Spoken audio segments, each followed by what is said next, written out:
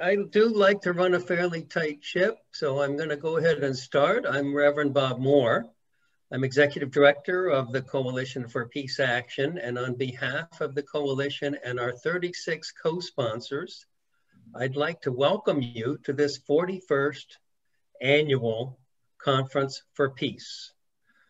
This is the first one that we are doing electronically by Zoom. They've all been in person prior to this one, and so we're hoping that it goes smoothly. We've done everything we can to try to lay the groundwork for that. I also want to take just a moment to give a special thanks to our co-sponsors. And Nikki, could you put that on the share screen for a moment? 36 co-sponsors. And we're very pleased with each and every one of you and want to thank you very much. So just take a glance at that co-sponsor list there. And Nikki, if you could take the share screen down, I'd like to just take a minute. And some of you don't have your picture showing, which is fine. But if you are representing a co-sponsor, I'd like you to let your picture show and raise your hand. Raise your hand if you are representing one of the oh, Mary and Dorothy, there's, yeah, Carol Watchler from Bayard Rustin Center. So I know there's other co-sponsors. Oh, here's Jack Johnson from the United Methodist Church, Reverend Jack Johnson, Carol Johnson, Susan Nowelski. Thanks to all of, oh, Karen Hernandez Granson, Reverend Karen. So there's a great, many of these 36 are represented by somebody today. So I want to thank all of the co-sponsors as we launch into our first speaker. I also want to say just one groundskeeping rule, which is that we will have a question and answer period after each of our speakers. If you have a question to ask, you can post that in the chat box. And Rob Kraft, our seminarian from Princeton Seminary, will help me sort through those, and I'll be the one presenting those questions on your behalf where we can. We'll be having questions grouped together if we have too many questions to get through. So again, with all of that, thanks, welcome, thanks especially to our co-sponsors, but thanks to all of you for being on this 41st Annual Conference for Peace. And to introduce our first speaker, I'm going to call on Richard Moody, a former fighter pilot who is now a very active peacemaker and has been a great asset to our peacemaking work in the Coalition for Peace Action. Richard. Thank you very much, Bob. As a fellow veteran, albeit a slightly older one, it gives me great pleasure indeed to introduce retired Major Danny Sjursen. Danny is the director of the Eisenhower Media Network. He entered West Point in July of 2001, 2 months before the September 11 attacks, and served as a US Army officer from 2005 to 2019, with combat tours in Iraq and Afghanistan. He is contributing editor at antiwar.com, a senior fellow at the Center for International Policy, and his work has appeared in the New York Times, the Los Angeles Times, The Nation, the Huffington Post, The Hill, Salon, The American Conservative, Mother Jones, Cheer Post, and Tom Dispatch, among other publications. He taught American and civil rights history at West Point and is the author of 2 books, Ghost Riders of Baghdad, Soldiers, Civilians, and the Myth of the Surge, a memoir and a critical analysis of the Iraq War, and Patriotic Descent, America in the Age of Endless War. He has a BA in history from the US Military Academy at West Point and an MA in American and military history from the University of Kansas. In 2019, he was awarded the Lannan Cultural Freedom Fellowship, and he also co-hosts the podcast Fortress on a Hill, along with fellow vet Chris Henry Henriksen. Please welcome Danny. Well, thank you so much for having me. I was incredibly, as I always am, incredibly flattered, and I don't know, almost surprised every time I find out someone even reads something I wrote, let alone wants me to speak. I hope I kind of hold on to that forever, but it's always a surprise that someone cares what my insufferable ranting has to say. I want to say, first of all, that this title, right, the title of this organization, the title of this event is a radical act these days. It is a radical act indeed to say the word peace. I mean, no one talks about that anymore. To call for peace, to expect that a country should be at peace more than it's at war. Yesterday, when I was walking into a place to get lunch and watch a little bit of football while I finished a column that was past deadline, a teenage hostess told me she liked the stickers on my car, which is essentially a driving progressive billboard. And in that process, she said, in my class, we were talking about the Iraq War, right after 9/11, the early 2000s. And she was saying how she didn't even really understand how it happened, like what we were doing. And I said, well, how old are you? I didn't really know. And she said, well, I'm 18. And I said, well, you're the first 18-year-old in American history, your generation is, to have be born into a war that is essentially ongoing. I mean, unless you count, obviously, our native genocide.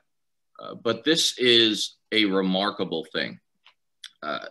We just had Veterans Day pass, which meant I had a busy week, right? When you're one of the relative token, outspoken, public anti-war vets, you find yourself in a lot of events, a lot of radio calls and all of this. I find it a little exhausting.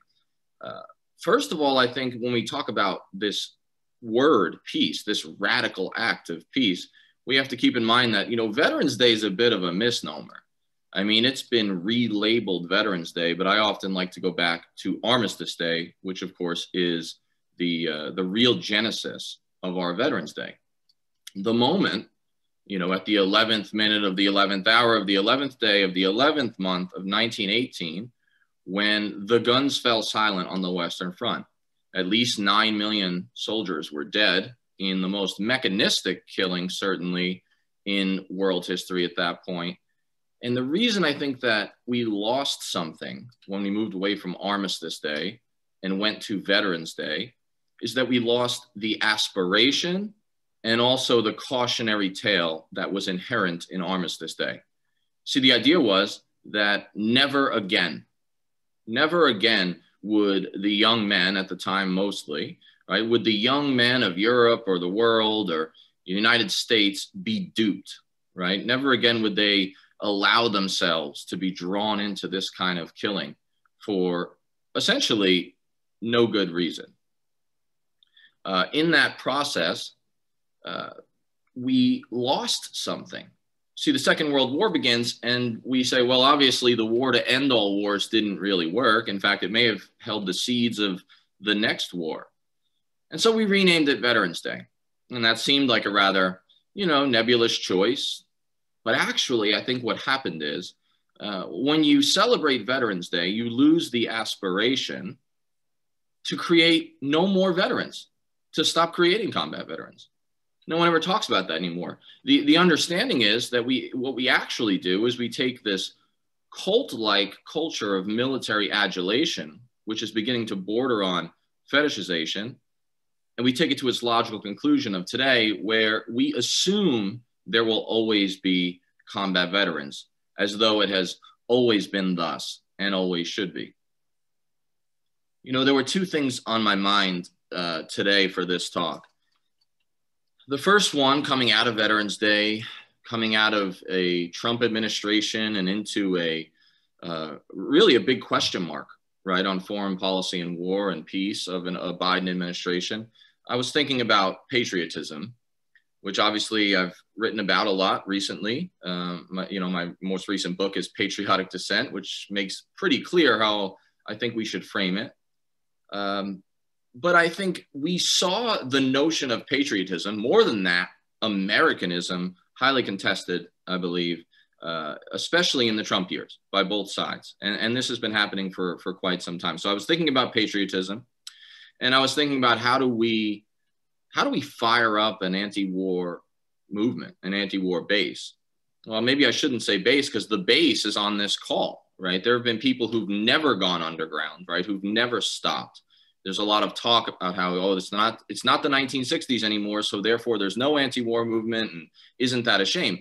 And certainly the strength of it isn't what it was, but there have always been folks who were in that game when I was still carrying water for the empire, and long before that, which is one of the reasons I sort of reject this notion that you kind of hear out in the street sometimes, or at least I do, of, you know, okay, boomer, right?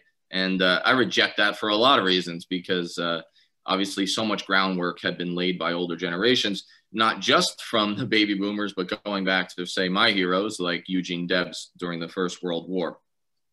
So I'm wondering how we fire up a base and how we get them interested in foreign policy, understanding that wars come home to them in a time of AI, drone warfare, and increasing abstraction, right? Increasing abstraction, which leads to some important questions about maintaining the fire of peace activism during these Biden years to come, which is an inherently provocative thing, and something I think we need to talk about. So, you know, first of all, the book I wrote on patriotism, I never planned to write. It was essentially forced upon me, and I'm glad it was, by Truthdig's old senior editor, Bob Scheer, who had asked me the question out in Brentwood, LA, which is as far out of your element as a kid from Midland Beach and Staten Island, you know, could be.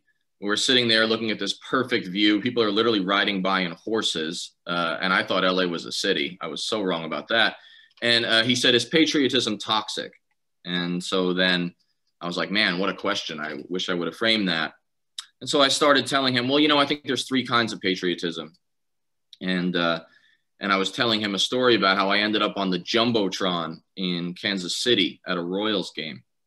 And I did. It was sort of forced upon me. I didn't know it was going to happen. My wife at the time, you know, it was very nice thought. She had emailed them and got us free tickets. Being the thrifty New Englander that she is, of Puritan stock, she got us these tickets. And suddenly I'm on the Jumbotron, and there's, you know, pictures of me in Afghanistan. I'm armed with an assault rifle, and the whole thing, I'm waving at the camera for too long, and my students found it on YouTube later, and it was a big favorite to make fun of me with. But at the moment, I mean, I felt a little sick to my stomach, and not because I don't like being the center of attention. Nobody would ever accuse me of that, but because it felt obscene.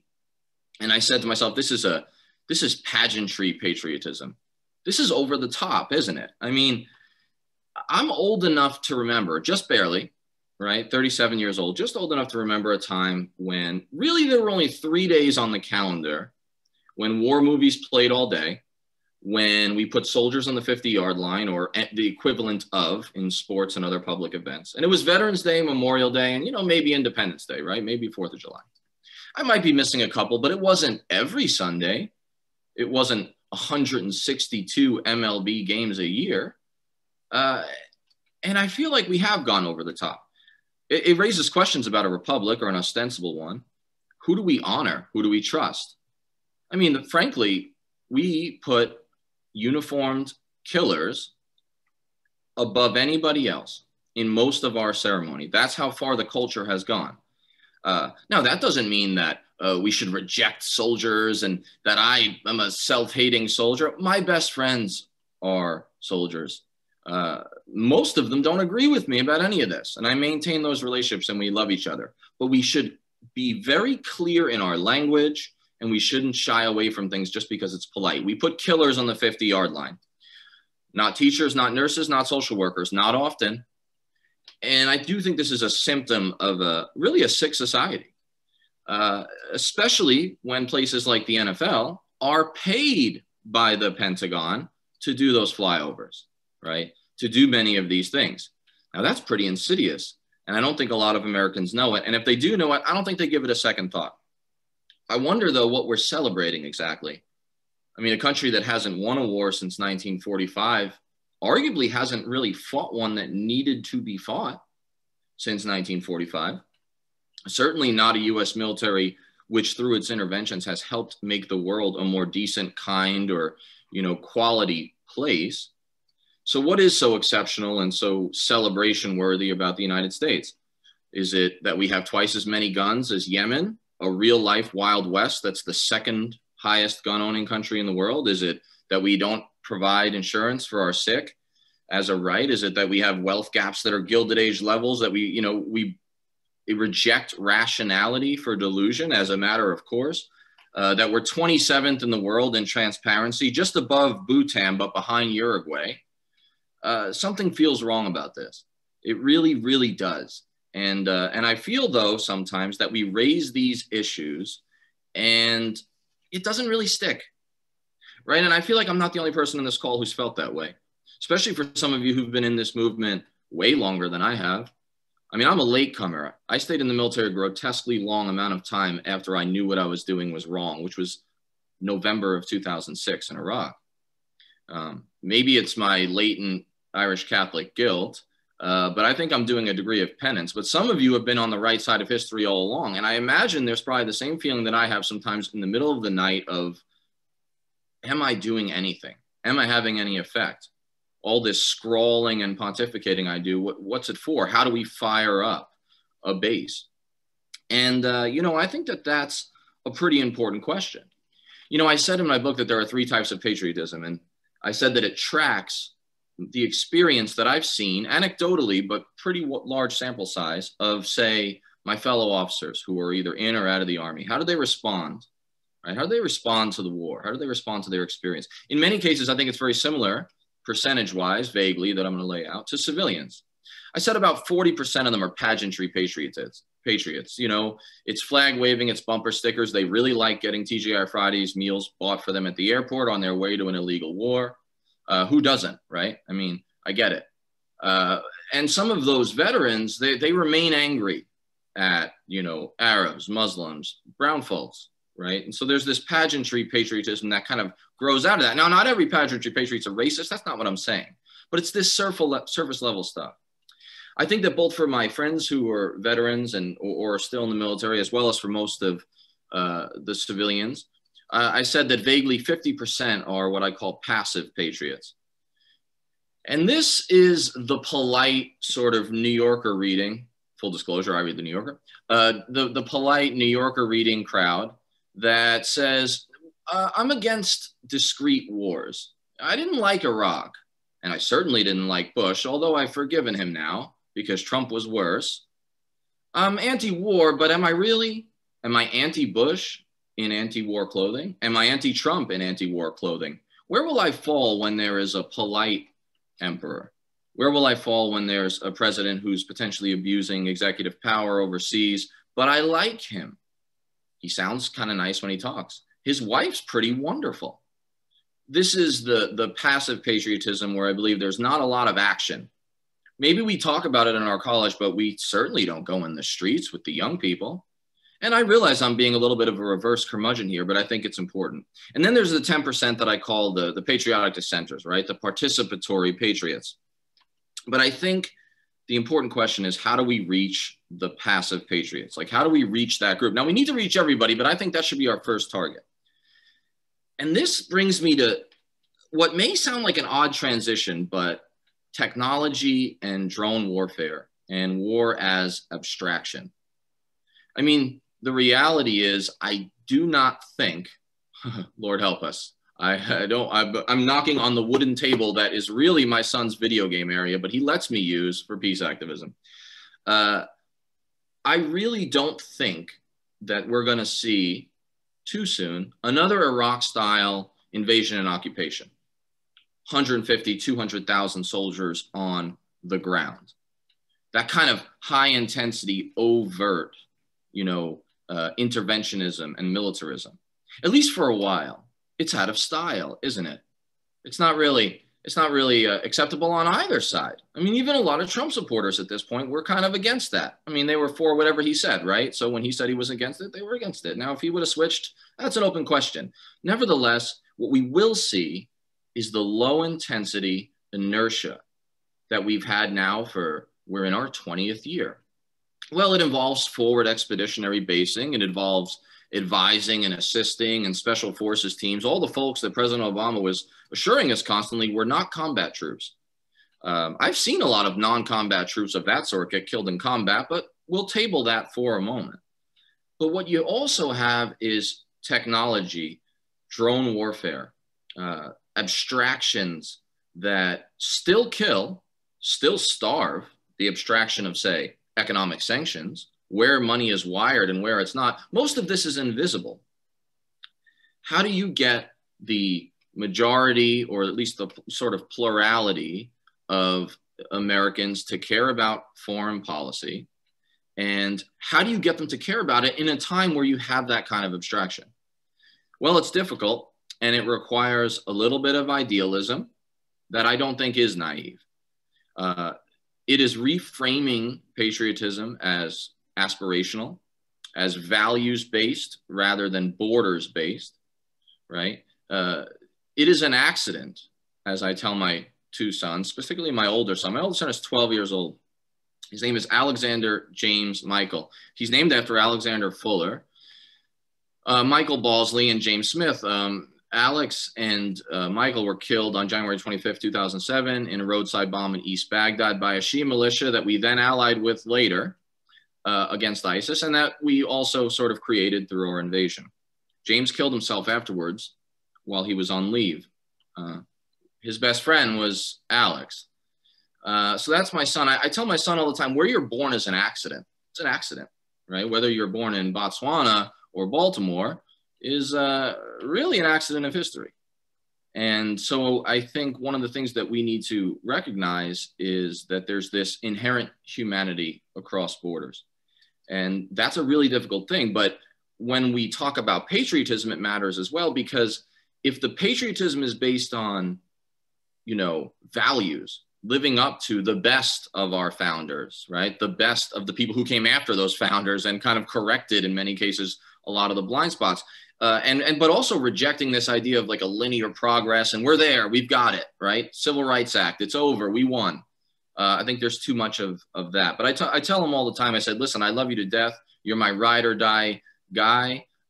Your life has not a single ounce of inherent value more than the Yemeni children that the government starves in your name. Now that may sound a little heavy for a 12-year-old, but nevertheless, we'll say I couch it a little more carefully than that.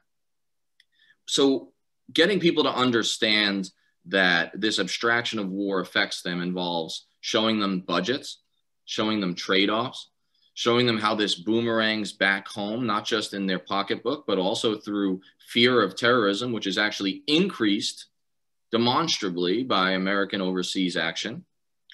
And, you know, when you look at the use of, say, drone assassination, explaining that, you know, if empires come home, and they always do, historically and conceptually, so will drone warfare.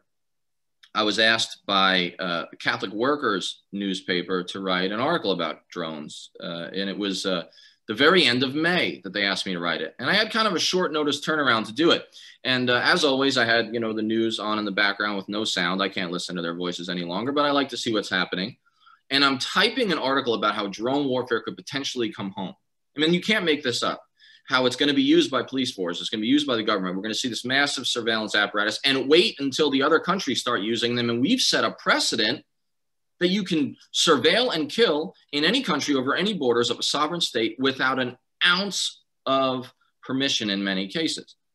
As I was typing it, I saw on the news that the burgeoning early protests in Minneapolis in the wake of George Floyd's death were being surveilled by a Customs and Border Protection drone. I couldn't believe it. It was the first time in 250, 300 articles I've written that I wrote something on the spot based on what was happening. I said, and as I watched this, which brings me to my last point, because I think it's important to do a full amount of time for questions, because I'm more interested in what you think than what I do and what's on your mind. The drone executor in chief until Donald Trump, who escalated even further in many cases, was a rather amenable, polite, intelligent, man named Barack Obama, a Democrat, right? A liberal, a progressive who had opposed the Iraq War. These were all the ideas. Barack Obama not only increased drone assassination, setting new precedents, taking it to really obscene levels, he also executed an American citizen, an accused terrorist, probably actual terrorist, named Anwar al-Awlaki, also his teenage son. And then later, Donald Trump sent a raid, some Navy SEALs into Yemen, where this happened, where the Saudis are starving Yemeni children by hundreds of thousands with our support. And his daughter, a very young girl, was killed. So 3 members of that family were killed. Al-Awlaki was an American citizen. And a lot of people will say, well, did he go to Congress? Well, absolutely, of course not. He didn't get any. But did he go to the courts? Did he go to a magistrate? Did he get some sort of, did he get permission there? Did he follow? Well, no, he didn't do that. No, none of that. No warrant. He had a memo written by his own Justice Department, people he appoints. A lot of people will say also, well, this was a terrorist. This is a guy who was calling for attacks that were actually happening in the United States. And what I would say to that is an important point, which is the law, due process, legal protections, they either apply to the worst of our accused criminals and terrorists, or they apply to none of us. And so that raises me the subject of fear, doubt. I'm afraid, I don't think anyone on this call, I don't think anyone in this conference, but I am afraid that we will see what I saw in 2009, what so many of us did, which is an Obama underground moment. This moment where, ding dong, the witch is dead, whether it's Bush or Trump, someone that we find a little more urbane comes in. And so much of what had styled itself as a potentially anti-war or pro-peace movement actually kind of goes dormant, an Obama era dormancy. I will never probably forgive fully that administration or the Democratic Party, or again, this is not about Republicans, Democrats per se. It's a bipartisan problem is my point. I was in 2 surges, Iraq and Afghanistan. Both failed, both shouldn't have happened. And both took the lives of people directly under my command, some of whom I loved, all of whom I cared about. The second time around, which was actually in many ways a more absurd surge, the president who sent me was the same president who I used to secretly on the weekends at Fort Knox throw on a hoodie without asking permission and go into southern Indiana across the Ohio River and canvass for, Barack Obama. And that was the same president who increased drone strikes. This isn't a question of lesser evil. This isn't a question of hammering only one side. I think what's important about it is, are we going to maintain the fire that even the more progressive activists like Chomsky and Cornel West, who told us, support Biden, but tell the truth about him in Cornel's case, or support Biden, but then immediately be active at the grassroots level in the streets to hold him accountable, like Chomsky told us. Are we going to do that? Well, I think the first litmus test is this Biden transition team. We have to take a hard look at what is to come. Here's what we know.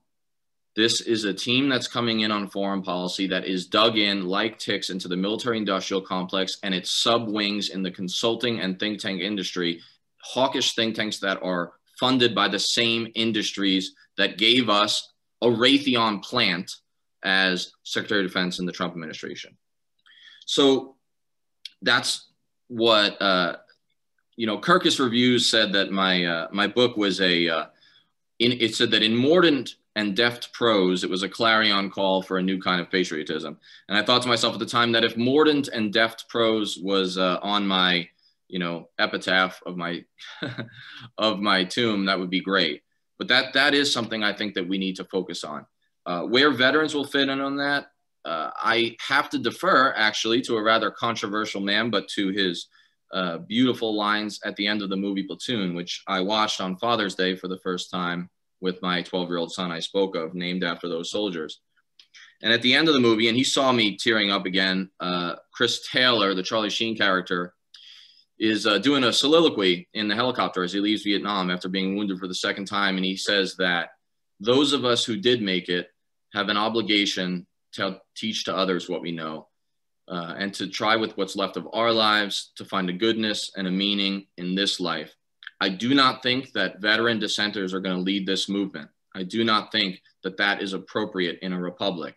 But I do think that that's our duty, and I try to live those values. And with that, I'll take questions. Thank you very much. Thank you very much, Major Danny Sjursen. I thought that had a lot of depth to it. So thanks for laying such good groundwork. One thing I wanted to just interject before I start reading some of the questions that have been submitted. And again, thanks to Rob for helping me sort through them, and more can still come.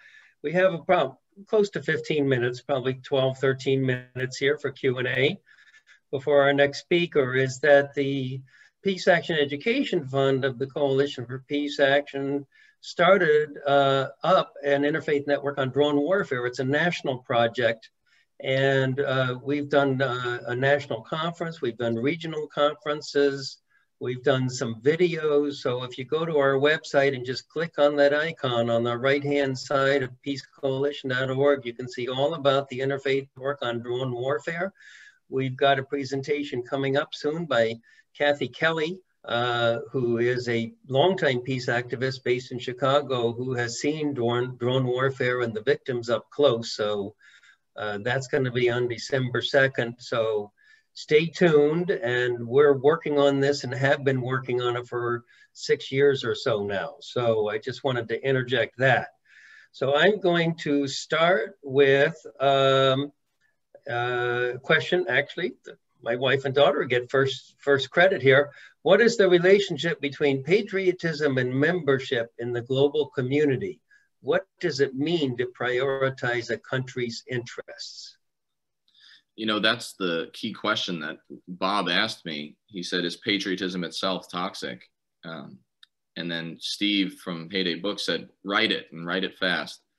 And I sat on it for too long, and therefore I had to procrastinate and write it quickly. Probably showed.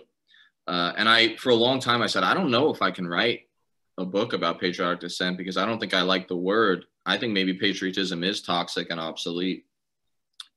I still think that nationalism, right, is toxic, mostly purely. That thing that I tell my son about not being more special than a Yemeni child, or, you know, insert other long-suffering child here, it remains relevant. I think that that's an important point. I know two things are existential threats, like in our face existential threats: nuclear catastrophe and climate catastrophe. And countries, nation states, self-interested by nature, shan't solve either of those. In fact, nation states are most likely to blunder into the first and are most likely to pursue self-interest on the second. So, you know, I'm a big believer in this citizen of the world type of mentality that's so often rejected as globalist or elite or naive, because I actually think it is rational to start talking about global coalitions and, you know, cooperation above the state, right, super state level, because it's the only thing that has the potential, and I'm not being hyperbolic here, to save the species, right? I mean, it's the only thing. It's the only way to make it so that I have grandchildren, which is not a certainty, right? So I'm a big believer in that. Now, where patriotism fits in there, I think, is to the extent that we live in the world as it is, okay? Which I think we must, while always, you know, wishing for a better one and working towards a better one. You know, where we are now, meeting people where they are, I think we have to show them that you can love the country you were born in, right? But manifesting that through patriotism should be a values-laden act that ties itself to humanity everywhere. And so I don't think they're necessarily mutually exclusive. I think that we evolve past our current, you know, notions of patriotism, and we build that coalition. So that, I think that's the best way I can put it. But borders and nationalism, I mean, I do ultimately reject a lot of the fetishization of both. Thanks for the question. It's really important. Yeah, thank you. I thought that was a very thoughtful answer. Our next question, how do we undo or defuse the weaponization of social media, especially Facebook and Twitter? How do we address the biases of the mainstream media? Well, I think we have to make a lot of personal decisions, okay, about where we get our news, where we choose to send our money. We have to expose and scream to the high heavens about the fact that our media complex, liberal and conservative, right? This doesn't matter, and both of those should be in quotes, are funded, right? Or at least are many members of that media are either funded, connected, or have a pecuniary and professional interest that is linked to the defense industry and the lobbying industry and the security consulting industry, and you name it, right? It's all very much one web. That sounds a lot like conspiracy theory until you realize, as I have in doing a lot of work and research on this, that if you want to prove that what I'm saying is demonstrably true, all the empirical data is unclassified. It's all public record. You can see the connections of all these people, generals, congressmen, media talking heads, to and corporate owners, right, of things like Amazon and Facebook and all these things. You could see the connections. You know, there's that game 7 Degrees to Kevin Bacon. You don't even need 7 degrees to get to the military industrial complex. You show me a major establishment figure who's probably very wealthy, and I probably only need 2 or 3 degrees to get you to Raytheon. I mean, I would love to play that game sometime. We could do a whole separate conference, right? I'll just do it off the top of my head. It's not that hard. So what to do about that is the hard part. You know, in many cases, I'm really good at identifying the problems, and I'm not as great at identifying solutions. But I do know that we need to make a lot of personal decisions in where we get our news. We need to make important decisions about the kind of candidates we support, or to the extent that we, you know, maybe not reject both, but decide to take the radical action of, when possible, street activism, right? This idea of the radical act of the body and nonviolently being willing to sacrifice and make a statement, even in a dangerous time when there's a lot of paramilitaries out there. I've seen them when I was in Tulsa and had guns pointed from, you know, Proud Boys. It's a dangerous thing, and to each according to his ability, right? I know I sound like I'm channeling Marx there, but it's a good sentiment. So I'm not expecting that everyone could do it, but I do think that every individual has an obligation to inform themselves about what's really going on, scream to the high heavens about these connections, and reject them, and then be willing to do something about it. That does not feel like a satisfactory answer, and I think a lot of people on this call probably heard it and can think of their own ways and add it to the group, and we should all be doing that. Thanks for the question. Now a question from Richard, who introduced you. How can we overcome the blackout of U.S. military actions by the current 5 media conglomerates, including MSNBC, invested heavily in the armaments industry? Excuse me, that's actually from Charlene Leahy. I got mixed up, I think.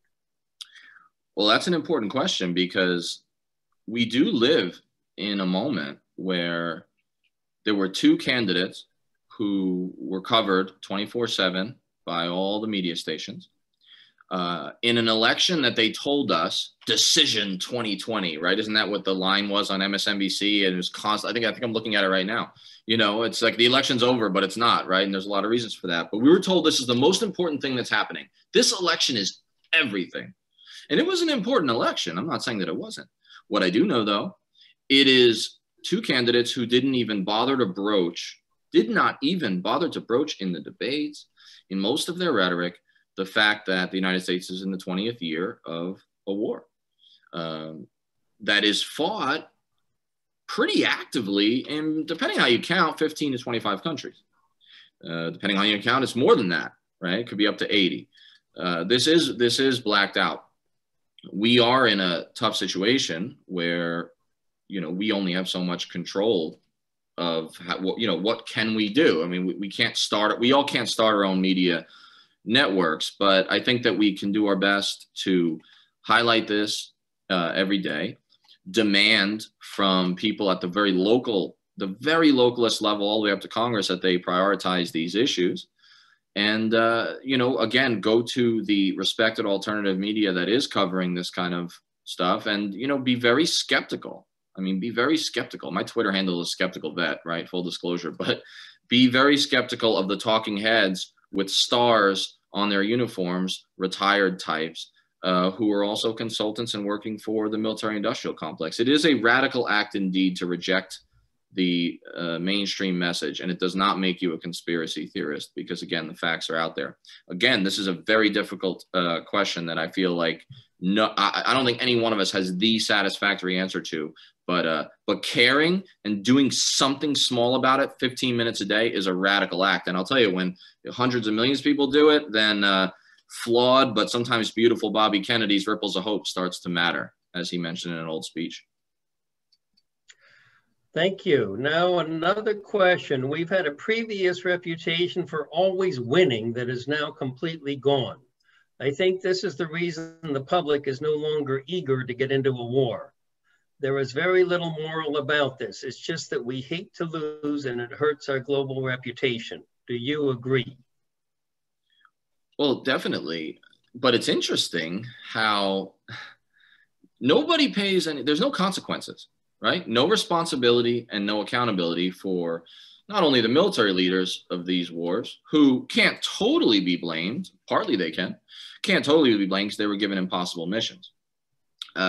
And the civilian leaders who got us into them. And sometimes those, there's a connection between the two. It's a very blurred distinction. There's no responsibility, no accountability. So in other words, generals who lose wars win big in the boardroom after they retire.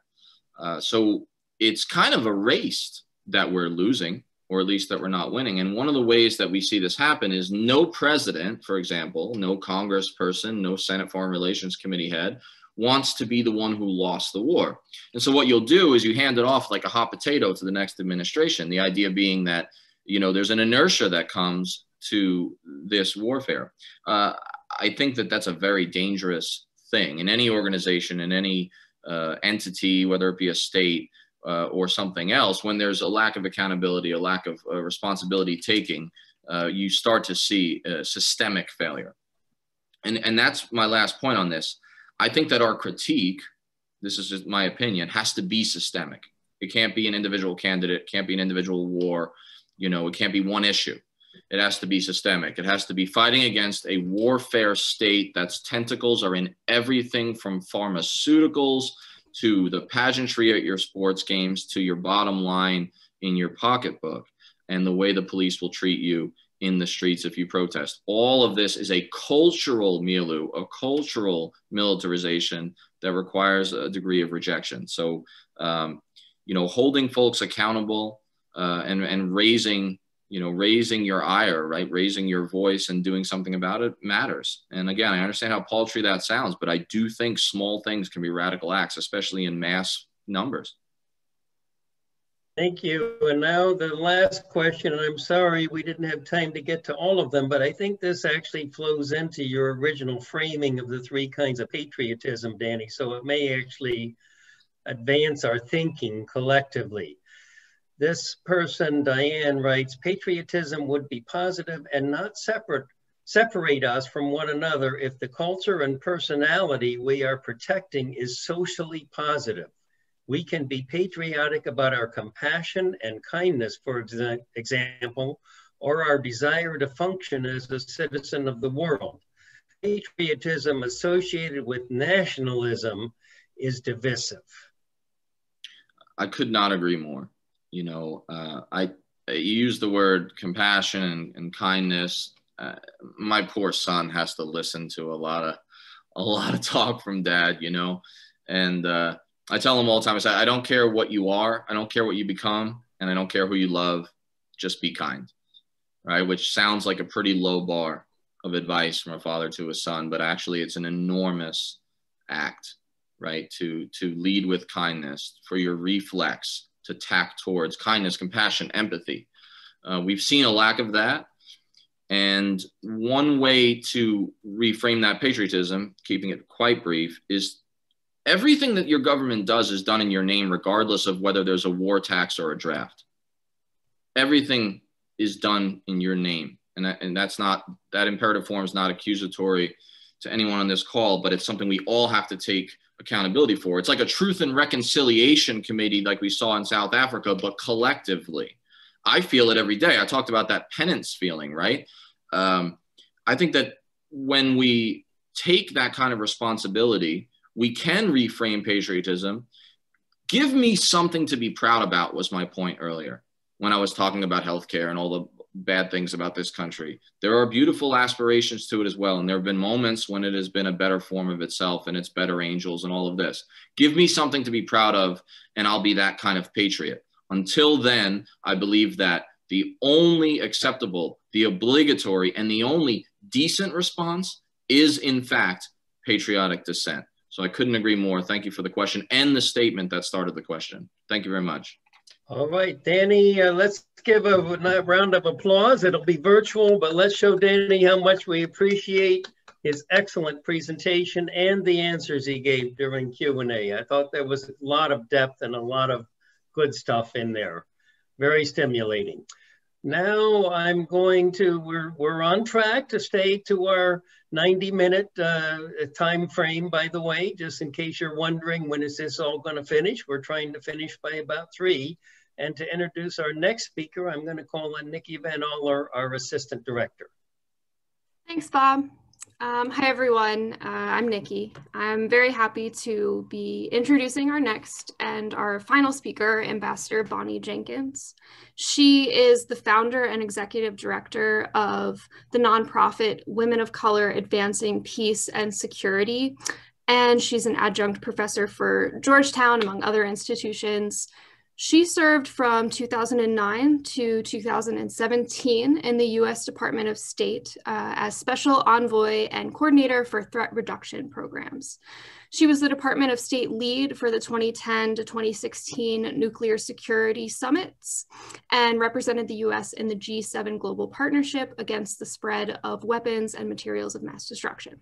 She's also former Navy. I'm happy to turn it over to her now. Thanks again, Bonnie, for agreeing to speak for us. Great, thank you, Nikki, and thank you for inviting me to this event. I look forward to saying a few words and of course, looking forward to your questions. So I am going to be talking about my area of interest and my area of specialization, which is weapons of mass destruction, but mainly I'm going to be focusing on nuclear weapons issues and looking at some of the questions that really are plaguing the arms control disarmament community about the status of where the U.S. is right now on these issues of weapons of mass destruction, focusing this discussion on the nuclear weapons issues. So I'm going to share I have a few slides, hope you don't mind that I will be doing slides today. I wasn't going to, and then I figured I would just go ahead and do them. So if you don't mind. As I said, as a result of actions that have been taken in the last 3 or 4 years in the area of nuclear nonproliferation and disarmament, the disarmament community has really been wondering, where is the U.S. right now on nonproliferation issues? The U.S. has been a leader in the nuclear nonproliferation space, despite the fact that the U.S. has a lot of nuclear weapons, as does Russia. We have in many other ways been taking a lead in the nuclear nonproliferation regime, which is the many instruments that are used to prevent nuclear proliferation. But as a result of actions that have been taken, we really have been wondering, what is the U.S. role? What will the U.S. role be? And what about the treaties that we are withdrawing from, any agreements that we are withdrawing from? So what I'm going to do is just kind of go through a few of them so you can get a sense of why this question exists. There's other things I could have talked about, but we only have a short time. So I'm going to just hit some of the highlights in terms of the agreements that we're concerned with. So the first one is New START, and that's the Strategic Arms Reduction Treaty, which many of you have probably been hearing about. This is a third in a series of treaties that are called START. This one, which was concluded in 2011 and entered in force in 2011, actually, is called New START. And like the other treaties before it, it really limits strategic arms between the US and Russia.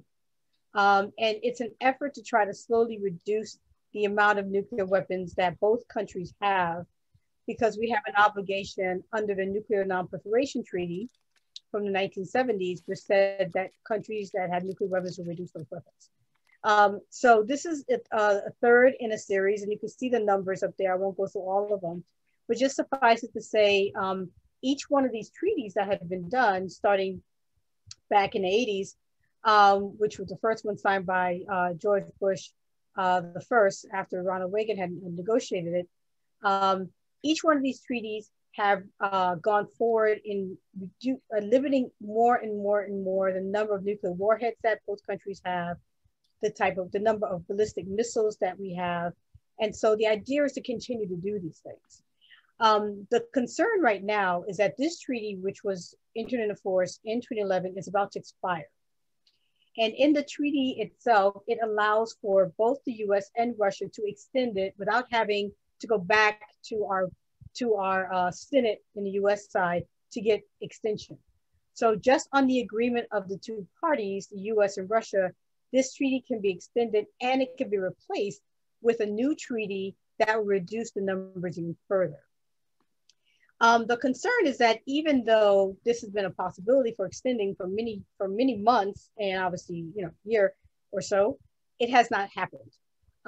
And so we're running up until the February 2011 timeframe, 2021 timeframe, obviously. Now, recently in the past 3 weeks, there's been some back and forth with the US and Russia to try to extend the treaty finally. A lot of this was obviously because the elections were coming up. The Trump administration wanted to have a win on their side on the issue of New START. The problem was that it really was so late in the process that it was impossible really to get an agreement in a very quick time frame. So there was some back and forth about, extending the treaty, maybe conditionally, while the two sides discuss what the next treaty would look like. But all of those failed. And another reason why this treaty failed is because the US has been very insistent on getting China to be part of this bilateral agreement. This has run into problems because China does not want to be part of this agreement for a number of reasons. One of which is basically, it's been a bilateral treaty between the US and the Soviet Union and then Russia for many years.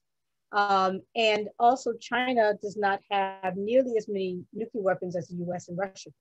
So the US and Russia have up to thousands and thousands of weapons. China has about 200, 300 weapons. So it doesn't feel like it needs to be part of an agreement at this point at least. So that was a real stickler for the US kept saying that we wanted China, and Russia was saying, we don't need China and we're not going to go out and get China. And if you bring in China, then you should also bring in France and the UK, which was going to be a no-brainer.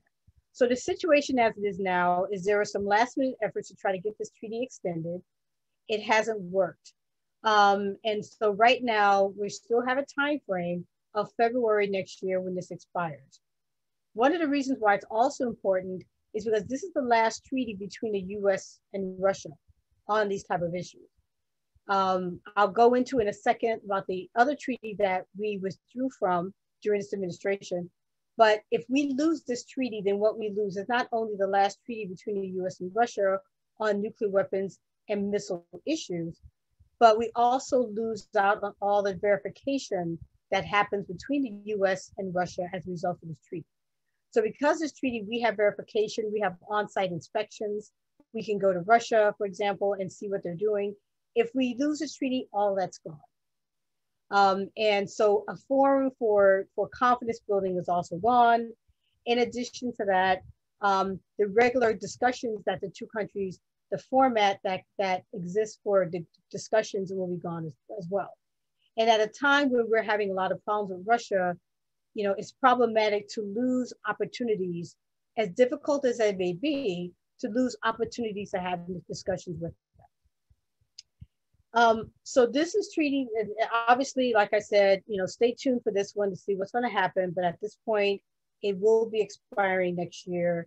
What I can say is that President-elect Biden has said several times prior to the election in November, early this month, that he would like to extend this treaty. The other treaty that's of concern is the Intermediate Range Nuclear Forces Treaty. Like the START Treaty, and I should have said the START Treaty is actually, both countries have abided by the limitation. So that is all done. This is another treaty, also started in the 80s, and it was signed by Reagan and Gorbachev, as many of you may recall and know of. And it was limiting the intermediate range missiles in Europe. This was a treaty that was very obviously a favorite of our allies in Europe, since a lot of the ranges of these missiles that Soviet Union and Russia has will hit their territories if they were used. So this treaty is another one that has been successful.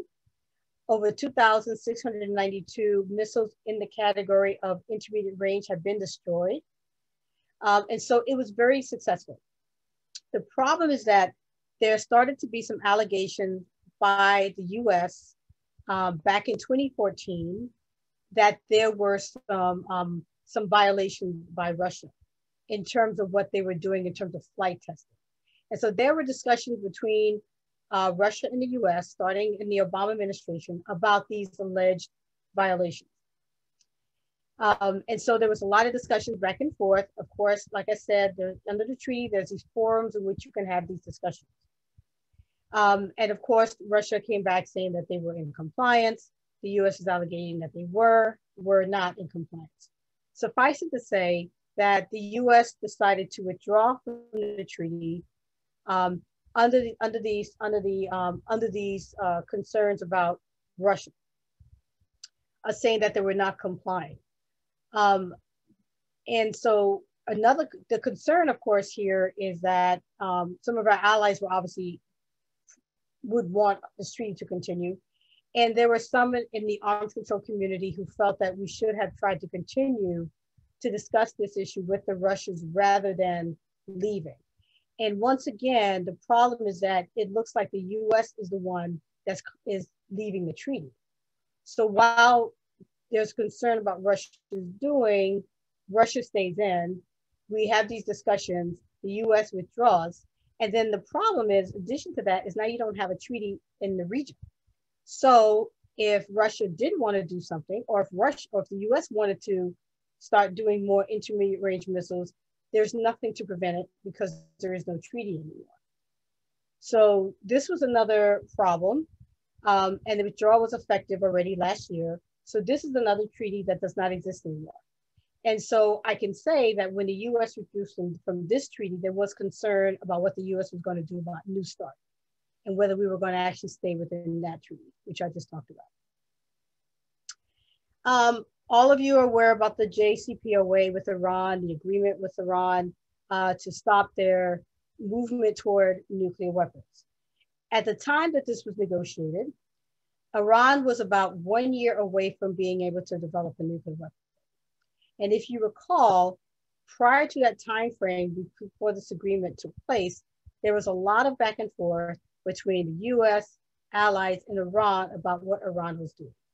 So, it was back and forth. We would say, our intelligence is saying you're trying to build a nuclear weapon. Iran would say, no, we're not. And this went back and forth and back and forth. And the concern was that while these discussions were taking place, that Iran was continuing to develop its programs so that it could actually test a nuclear weapon. And so we needed to stop that. We needed to stop that clock from happening. And so the main concern at that time, because that was the focus, was to have an agreement to stop Iran's nuclear weapons ambition. So to be clear, Iran does not have a nuclear weapon at this point. Now this, unlike some questions about like the INF treaty, there were no questions that Iran was abiding. As you may recall, this is a treaty that's between the US, Iran, China, France, Russia, UK, Germany, and the European Union. And as a result of this treaty, unlike before, we were able to get the IAEA into Iran. And this is important because the IAEA, which is housed in Vienna, whose role is to help ensure states not develop nuclear weapons, were able to get access to all of the facilities that we were alleging that Iran was using to develop a nuclear weapon. In fact, their access was more intrusive than any other country that the IAEA is actually able to, does tests and evaluations to make sure a country is not developing a nuclear weapon. So as a result of the agreement, there was intelligence that we could have much better, not just satellites. We had people on the ground from the IAEA, and there were regular checks by the IAEA verifying that Iran was not violating the treaty. Our US intelligence was saying they were not violating the treaty, and our allied intelligence were all saying the same. So there was, and they had actually done quite a bit to reduce the amount of uranium, for example, that they could use to develop a weapon. The problem is that the administration just never liked the agreement for various reasons. One, that it was associated with President Obama. Two, that the administration just doesn't like Iran. And then there were some other issues that they were concerned about. For example, that it didn't cover ballistic missiles. And as I mentioned before, the issue at the time was to stop the clock so Iran does not get any closer to developing a weapon, because once a country has the weapon, it's a lot harder to get them to get rid of it, as we see with North Korea. So the idea was to make sure that they did not develop the weapon. So every time the president certified the treaty, every 90 days, which he had to, he would always make a statement that he, he did it grudgingly, begrudgingly. He didn't really like it. And so there was always this belief that he was going to withdraw. And he pretty much was saying that every time he certified it. And once he stopped certifying, of course, the sanctions can go back on. So the sanction had stopped when the agreement took place. So we withdrew from the treaty after there were a lot of diplomatic maneuvers and discussions with France, the UK, Germany, coming to the US, talking to President Trump, asking him not to withdraw. But he withdrew, the US withdrew. France, Germany, Britain stayed in, so did China and Russia. But needless to say, it's been very difficult to continue this agreement without the US, with all the sanctions that the US has put on Iran. At this point, Iran still does not have a weapon. And so that's pretty much where that is right now. Finally, I'm going to go to North Korea. I think everyone, not a lot of details needed for this one. Everyone is aware of the back and forth that happened with President Trump and Kim Jong-un. And we all know this is an issue that has been around for a while. It's in previous administrations. North Korea tested a nuclear weapon 3 months after it withdrew from the Non-Proliferation Treaty in 2003. And there have been, as you may recall, a series of attempts to try to talk to North Korea about their weapon, to get rid of their weapon. There were 6-party talks, as you might remember, that included China and Russia, which North Korea decided did not want to do anymore. And there have been a number of discussions with them. We had an agreement in 1994 with them that didn't work out.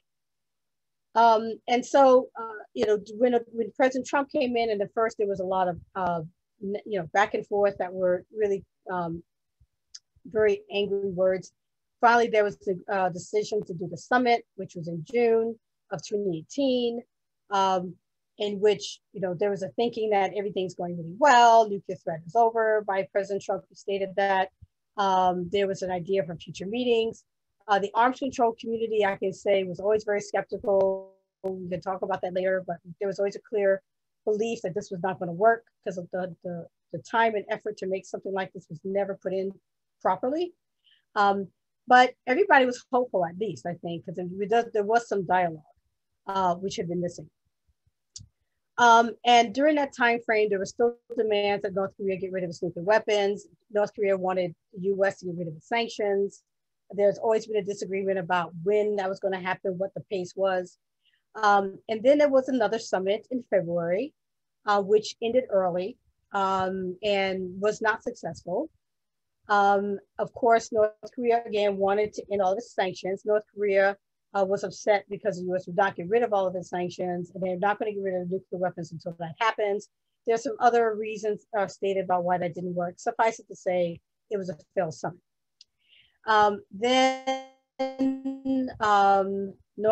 Trump went to North Korea and went across the DMV in June. It was another sign that maybe something good might happen. Unfortunately, as you know, nothing really happened. North Korea had hoped that the US would do something. There was a deadline by the end of 2019 for the US to come back to North Korea with some steps for what they would do next to move everything forward. That didn't happen.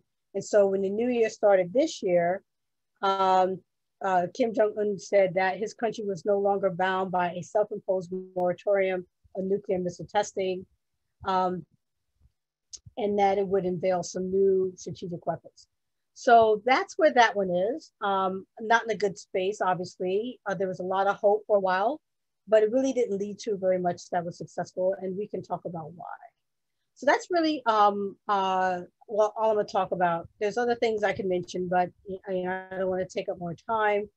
And I do want to allow time for questions. So thank you.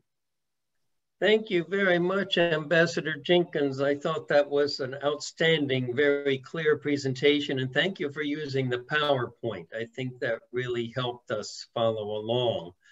I wanted to just again interject one thing before I take the first question, and that's that we had the privilege 2 years ago for our annual conference here in Princeton of having Ambassador Wendy Sherman. And she, as you know, was the lead negotiator for the US in the Iran nuclear agreement. And she gave us a lot of detail on how much stick-to-itiveness and really being flexible and really exploring all the angles. She had a large team, she said, that included nuclear experts. At least 1,000 people she estimated were on her team. And so it was very impressive, but it also was a reminder to me of what hard, sustained work it is to create peace agreements. They don't happen just by hoping for them or having a television summit or something.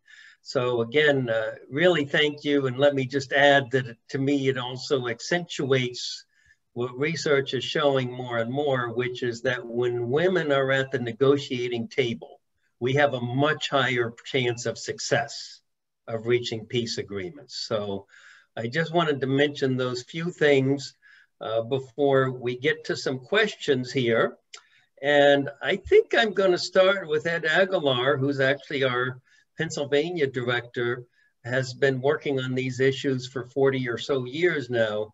He says, Madam Ambassador, thanks for a great presentation. As we enter the Biden administration, in addition to the treaties you've reviewed, how does President-elect Biden get the US reputation back? And how do we restore urgent action on climate and restore the UN and the WHO as important vehicles for international cooperation? Thanks, and I'm gonna be general in my comments because I'm actually on the Biden transition team, so I can't get into details about anything. Even though I think, quite frankly, when it comes to arms control and disarmament, I think that a lot of the calls have been out there for a while. So, but I guess what I will say is, getting back to, I think it's just generally speaking, I think what we want to do is make it very clear from the very beginning, that the U.S. wants to once again play an important role in this field. I think in this area and in climate change, because the question was asked, we have abdicated our role in terms of being a leader in many areas. And not that we were perfect in things. I mean, like I said, we have had nuclear weapons, obviously, for a long time. So there's a lot of criticism about the US not disarming quicker and, having all weapons and then wanting to modernize the weapons that we have. And then the Trump administration wanting to build new types of weapons, these tactical nuclear weapons and putting them on different type of platforms. So certainly, so we've done things that have not been obviously positive. But I think we have to reassert our role. We have to reassert the idea that we are back and that we want to take a leadership role. And I think that's true in climate change as well. I think that, you know, we were a leader in the Paris talks, and we've abdicated our role in many areas where we need to be when it comes to when we're talking about global threats, whether it's weapons of mass destruction or climate change or infectious disease issues. These are global challenges, and we should be taking a leadership role, and we haven't been. Instead, we not only have stepped back from our role, but we've actually pivoted in a direction that's actually negative. So I think we need to at least make it very clear to the world that we want to take these things seriously and we want to take a leadership role. Particularly just adding on to climate change, I mean, the US is one of the, if not the, or second worst in terms of, you know, greenhouse gases and the things that we're doing to the climate. So as a major contributor to climate change, we have a responsibility to take a role to try to see how we can mitigate.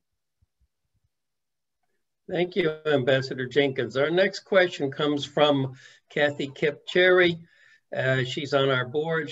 She says, do you agree that the INF treaty put us at a significant disadvantage with China? What I will say is that I come from obviously a long history of arms control. I started these issues in the early 90s. And you know, working on these treaties, the last decade of real treaties, I say, is the 90s. We really did these long treaties. I tend to not feel like we need to get out of treaties to find an answer. For me, you know, and as you were saying, you know, these treaties are not easy to come to do.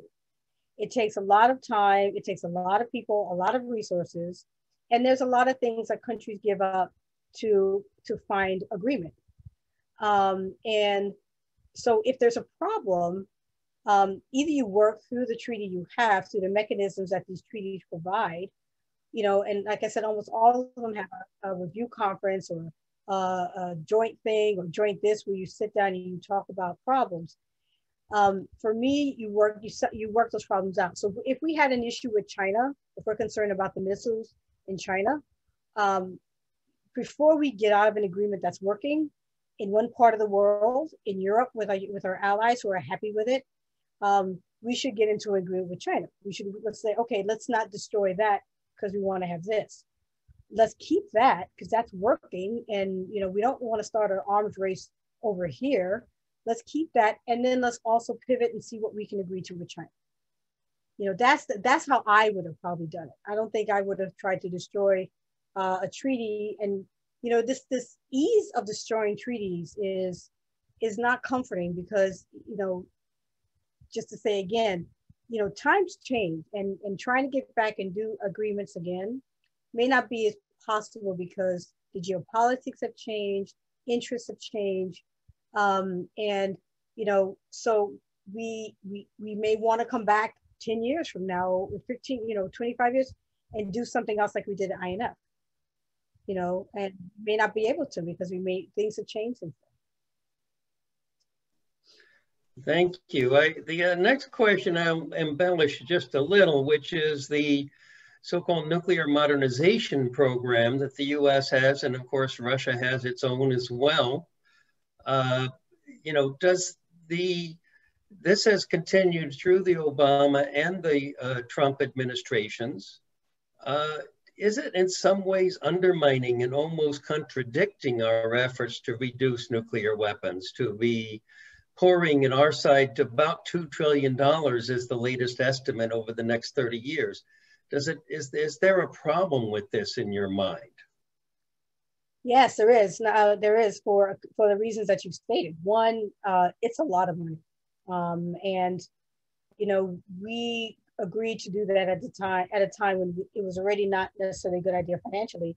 But now that we see COVID-19 and the finance is going to take to fix that, and God only knows what global threat will come after that, we have to look at how we spend our money and how we invest in terms of our own security and our own protection. And it may require us to look at it differently so that we're not necessarily putting money in things that made sense many years ago, or we thought made sense many years ago. And the money that we want to put in modernization is money that we won't be able to put in other things that we need to do. And I think there's going to be a need to reevaluate that. Second of all, it does give the opposite signal that we want to give in terms of the U.S. playing a leadership role in nonproliferation. And it does give the impression of us trying to strengthen our nuclear arsenal. Because if you're modernizing it, that means you're probably not going to want to reduce it. But so far, if you're going to modernize it, why would you put trillions of dollars to modernize something you're going to get rid of? Even though that's pretty much what we're doing with disarmament. But it definitely goes away. It definitely goes opposite from what we want to be saying and the message we want to put out. Thank you. I'm very heartened by that response, and I hope that you have great influence with President-elect Biden to help him think the same way. And we certainly want to be supportive. I realize that a lot of what it takes is grassroots pressure from the citizens of this country, and we have been working on that for a while and will continue to do so. We have a question about unilateral disarmament. Oh no, here's a good follow-on question that just came in. How best can we slow down modernization? Do you think that the Biden administration would be willing to phase out ICBMs since our air and submarine nuclear capabilities are more than enough? And of course, the submarines are invulnerable too, as you know. This would free up funds for other uses. Honestly, I'm not sure if I mean, obviously I can't say if I knew what the administration would do. But what I will say is that part of what we need to be thinking about, and I think this is one of the calls that several organizations are making increasingly, and I think particularly now with COVID-19, is looking at the different platforms that we have for nuclear, our nuclear force structure, and making decisions, hard decisions that I think we took for granted, making hard decisions about what we need to spend our money on to be secure in the nuclear space. And so that will certainly call into question forces that I think, like I said, we just normally would go ahead and put money on because we just assumed that it was what we need. But I think it's a time to really, and this goes back to the first question, it really is an opportunity to reassess what we're doing in terms of our money. And going back to your recent question about the modernization, this all is part of the same question of, and it's not only because of disarmament and nuclear weapons issues and the fact that the US is increasingly going to get its back up against the wall by countries who don't have nuclear weapons who are saying you have to do better, particularly with the new treaty that's going to enter into force in January on nuclear weapons, prohibition of nuclear weapons. That's going to make nuclear weapons illegal. This is a time to really reassess these questions, look at these things. And in terms of the trillions of dollars, modernization, the type of platforms that we have and what's really useful at this point. Thank you. Another question along the same lines is about the positive alternative. As you probably know, the 50 country recently ratified the nuclear ban treaty. And so in 90 days, basically early next year, it'll be going into force, become a part of international law. No nuclear nations have signed it, including the United States. But we've been supporting this, by the way. In fact, the scientific advisor is a scientist here at Princeton, Dr. Zia Mian, who we honored at our last membership dinner. Do you think this is an important step, and is it something that could help us move in a more positive direction? Yeah, I think it is. I think it is an important step, and yes, you're right. I mean, none of the declared nuclear weapon states, none of the states that have nuclear weapons, attended the negotiations, haven't signed it. So we know that that the countries that have the nuclear weapons are not a part of it. And that is an issue. However, I think it's important because of Article 6 of the NPT that, all countries are supposed to, have a discussion about nuclear weapons and a negotiation about disarmament. It does, in fact, for all the countries that are part of it, for them, it's implementing that provision, even though other countries are not. And if nothing else, it does strengthen the norm against nuclear weapons use and possession, and it also makes it illegal. So in this sense, it does raise the importance of the efforts to prohibit nuclear weapons by just its very existence, and the fact that there'll probably be more countries who will sign on. There will be a need to, I think, obviously it's not done yet. There still needs to be some discussions with nuclear weapon states. There will be an opportunity at the NPT review conference to continue these discussions and find a way to maybe see if there's a step forward. Thank you. Another question, and this is actually from the representative of one of our co-sponsors, Lawrenceville Presbyterian Church, not far from here in Princeton.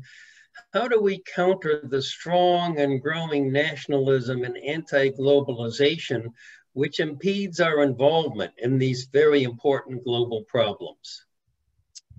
I think we need to look and see just how much that it is anti-global right now. I think that because of the recent administration, because this administration, I think those who are anti-global and who don't see the importance of a global, of the US being part of a global community have the platform. But I also think that we'll see how much that stays the case.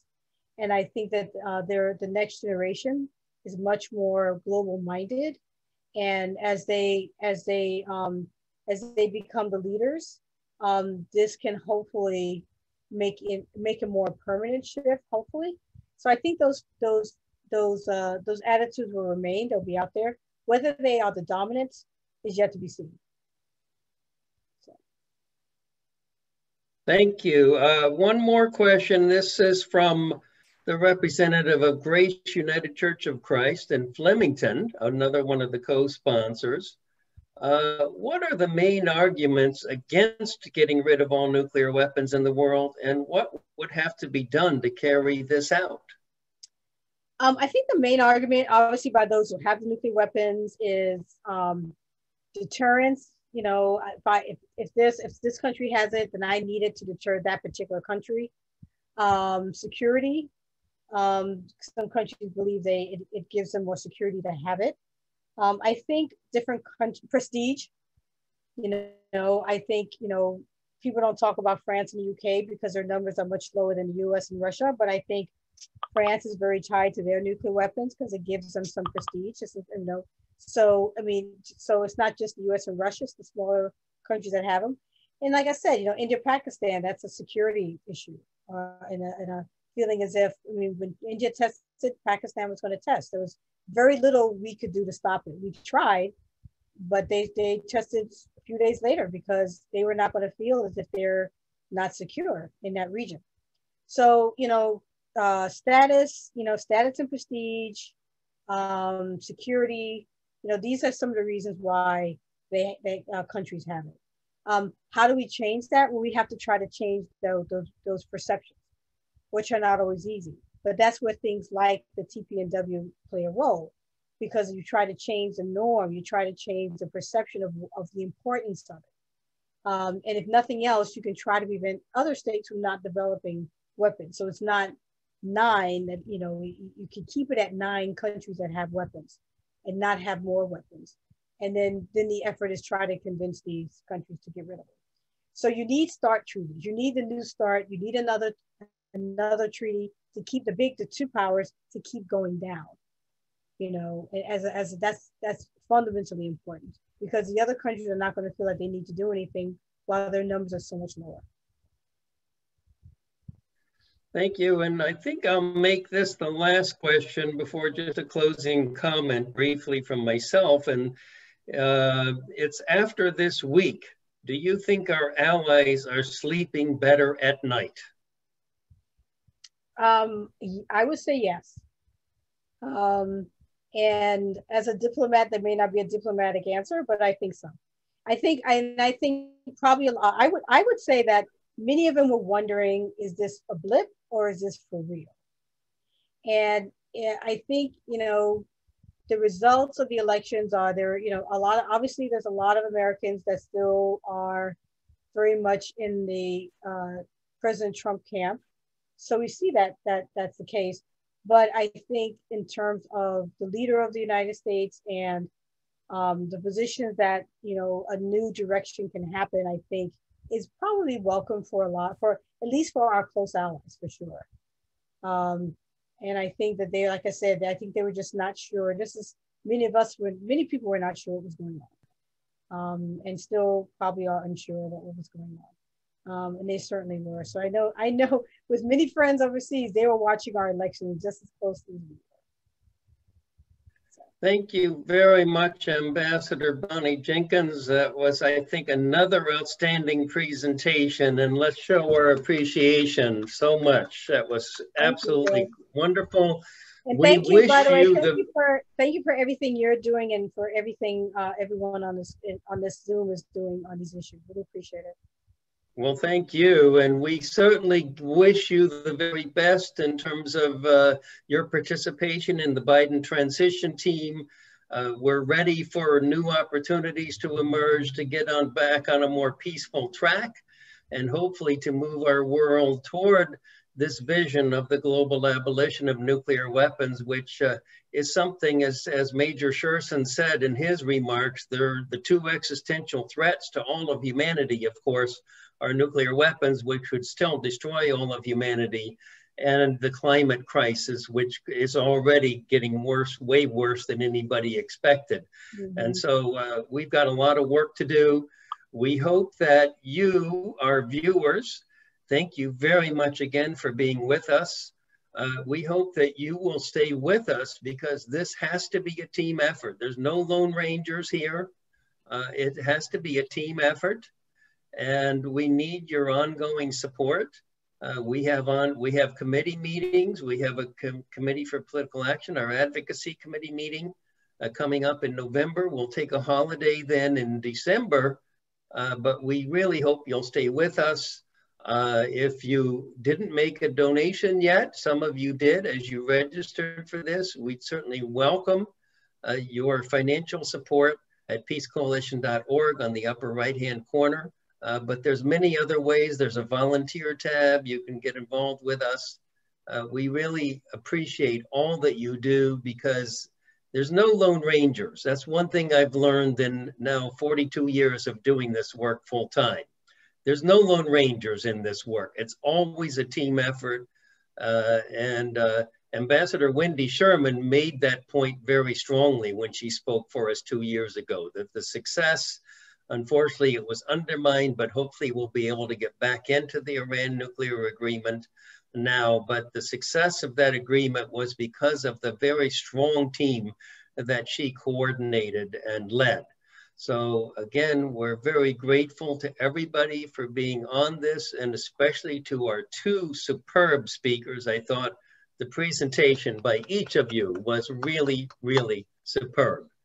We are ending, and boy, did we run a tight ship. We said we would end at 3 o'clock, and it's happening. Do you believe in miracles now?